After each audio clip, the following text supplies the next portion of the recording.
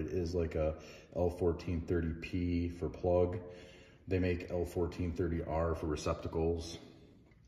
And just kind of cover how I did this. I ended up running my 2 hot wires, which are the black and the red, the 2 conductors there. I ran them to they're like a goldish brass colored screw on each opposing side of the plug. Again, it's on each opposing side. And then clearly you can see the grounded bare wire there. It's pretty easy, just goes to green for ground.